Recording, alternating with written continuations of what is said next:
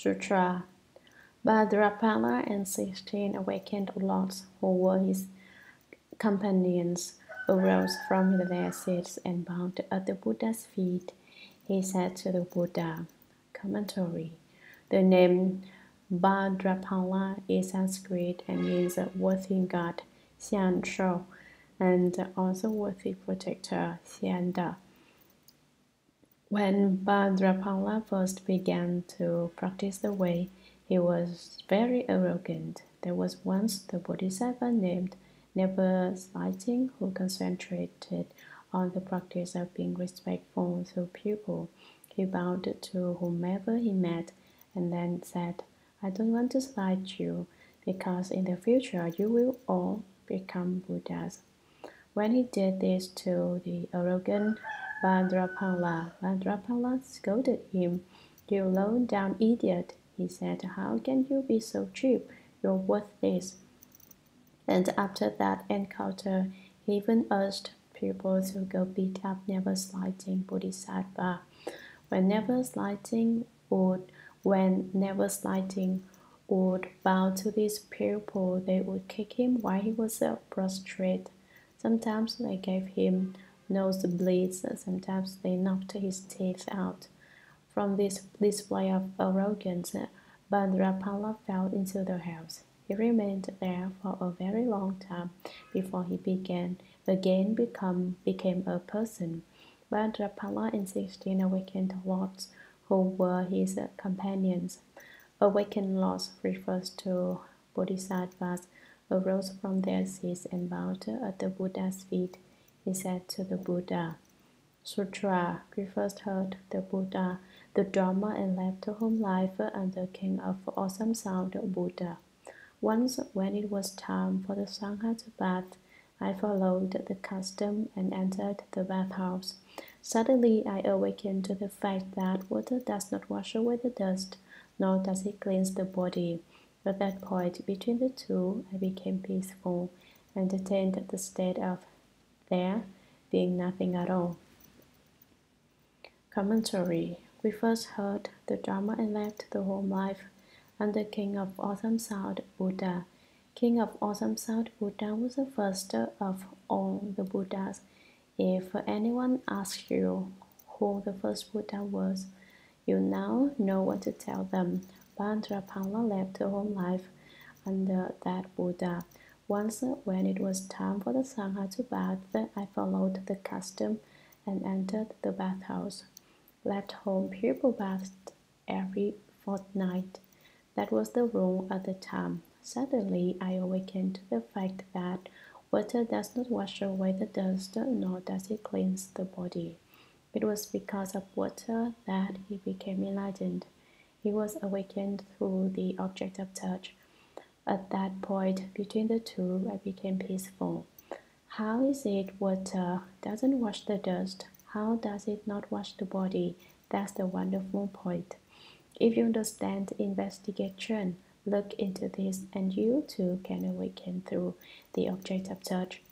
Between water not being able to wash the dust and not being able to cleanse the body, he experienced tranquility.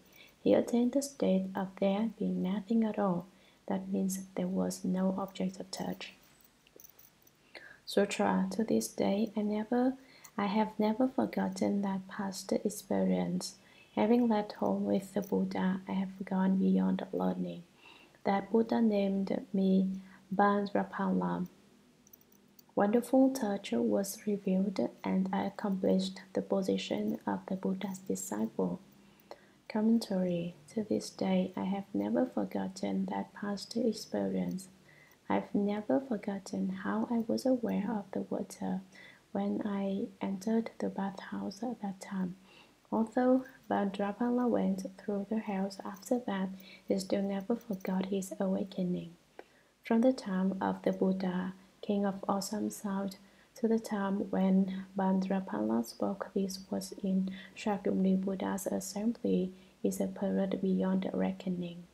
Never Slighting Bodhisattva was just Shakyamuni Buddha in a former life, and Bhadrapala now in Shakyamuni Buddha's assembly was a person who in a previous incarnation slandered and had others beat and oppressed never slighting Bodhisattva. He was that bhikshu who was so arrogant and full of self-pride that he fell into the hells. Having left home with the Buddha, I have gone beyond learning. That Buddha named me Bandrapala, he says. Now I have left the home life and gone beyond learning. That Buddha who enabled me to go beyond learning named me Bandrapala. Wonderful touch was revealed and accomplished the position of the Buddha's disciple. The object of touch disappeared, but a wonderful object of touch was revealed. When he says he is a disciple of the Buddha, he means he has been certified to the position of Bodhisattva. Sutra. The Buddha asks about perfect penetration. As I have been certified to it, touch is the superior means. Commentary. The Buddha asks about perfect penetration. As I have been certified to it, touch, the object of touch, is the superior means. Sutra. Mahakashyapa, purple golden light bhikshuni, and others arose from their seats, bowed at the Buddha's feet, and said to the Buddha. Commentary. Mahakashyapa. Maha means great. Kashyapa was his name. Since there were many people with the last name Kashyapa, the word great was added to indicate who was being referred to. Kashyapa means great turtle clan, Da Gui Shi. His ancestors had been a huge turtle with a map on its back and took their name from this incident. Mahakashyapa is also known as a drinker of light, Da Yin Kuang.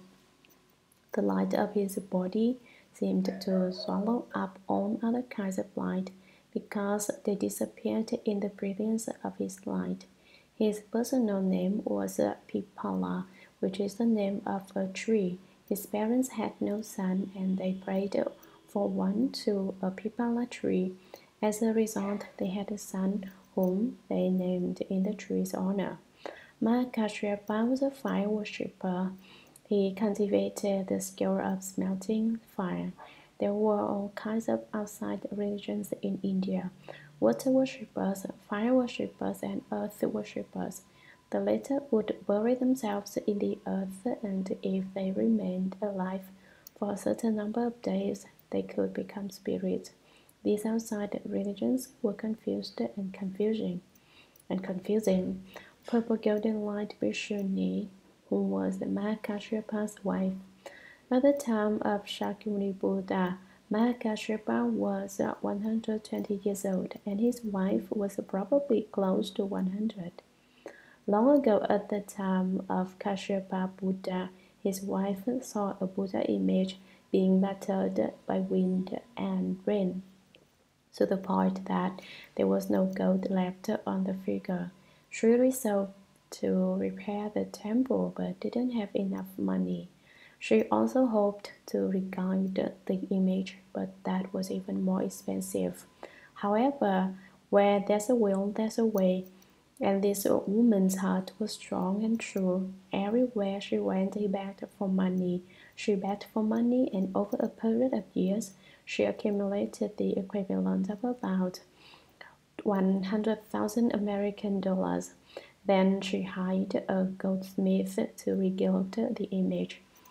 The goldsmith was moved by her decision to repair the Buddha image despite of her own poverty, and he offered to do the work for half the wage. So the two of them shared the merit and virtue of this. Soon the temple was repaired so that it didn't leak anymore, and the Buddha image was regilded. After that, in every life, this woman's body shone with a purple golden light. After the goldsmith, who was Mahakashyapa in a former life, finished the Buddha image, something strange happened between him and the woman. "Your heart is very good," he said to her. "I'll take you for my wife, and I will be your husband." not just in this life, but from now on, in every life, we will marry one another. That's why I guess that since Mahakashyapa was 120, his wife must have been at least 100. Even so, they were still very strong and active in their cultivation.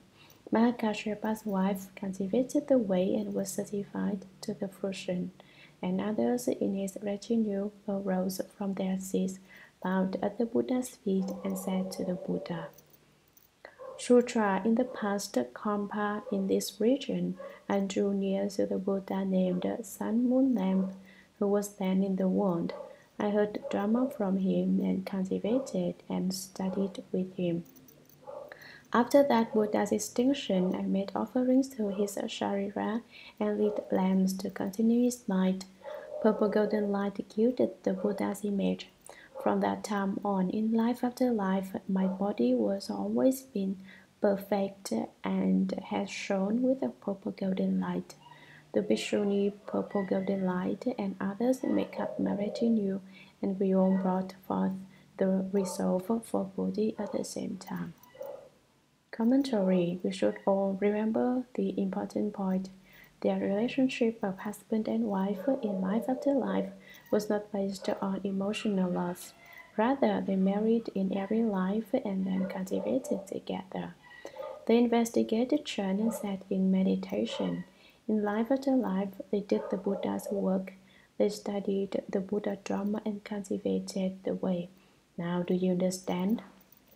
Mahakashyapa explains, in a past Kampa in this region, I drew near to the Buddha named Sun Moon Lamp, who was then in the world. I heard Dharma from him and cultivated and studied with him.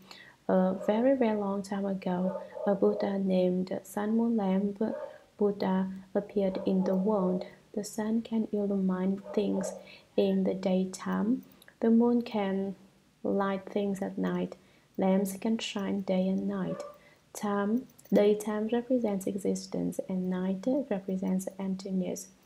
Thus is both nominal and phenomenon, phenomenon and nominal. Is also neither nominal and phenomenon, not phenomenon and not nominal. That means it's not attached to emptiness or existence. After that Buddha's extinction, I made offerings to his Sharira. The merit and virtue of making offerings to the Buddha's Sharira is equal to that of making offerings to the Buddha himself. I lit lamps to continue his light, so the Buddha Dharma would expand and flourish.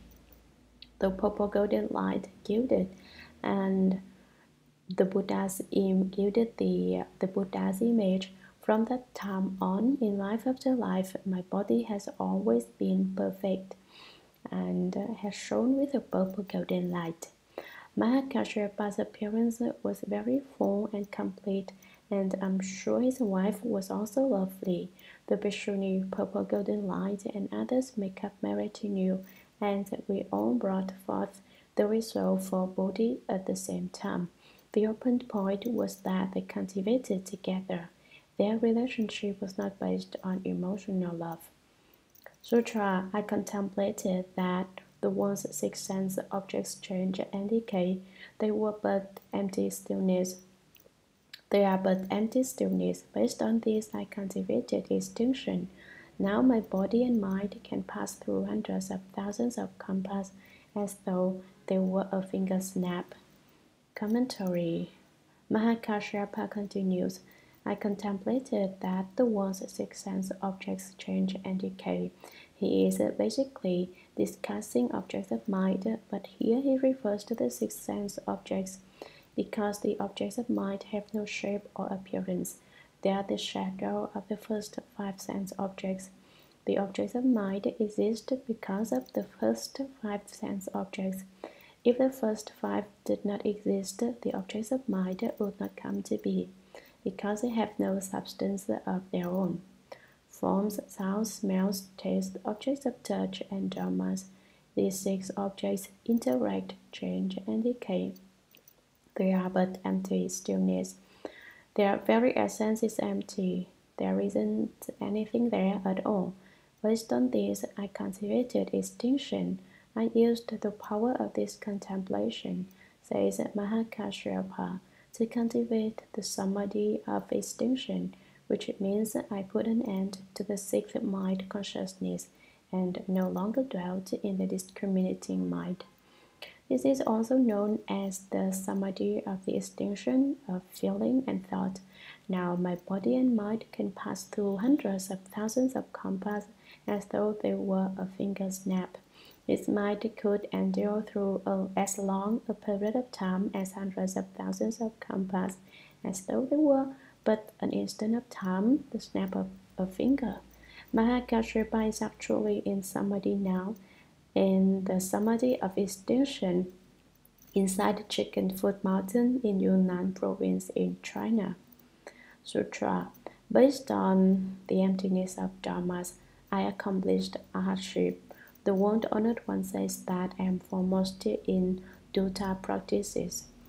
Wonderful Dharma brought me awakening and understanding, and I extinguished all outflows. The Buddha asks about perfect penetration. As I have been certified to it, dharmas are the superior means.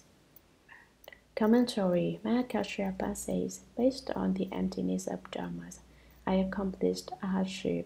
The World Honored One says that I am foremost in dutta practices. Dutta is a Sanskrit word. It means ascetic so it means to strike up your spirits and go forward with vigor, to work hard and not be lax. There are 12 dutta practices: wearing rag robes, possessing only 3 robes, begging for food, consecutive begging, eating only 1 meal a day, eating a fixed and moderate amount of food, not drinking juices after noon, dwelling in an aranya, a quiet place, dwelling beneath a tree, dwelling in the open, dwelling in a graveyard, always sitting and never lying down. Wonderful Dharma brought me awakening and understanding, and I extinguished all outflows. The Buddha asks about perfect penetration. Buddha, you are asking each of us about the cause and conditions regarding perfect penetration. Our initial resolve, which brought about your certification. As I have been certified to it, dharmas are the superior means. The sense object of dharmas, this cause, is the best means.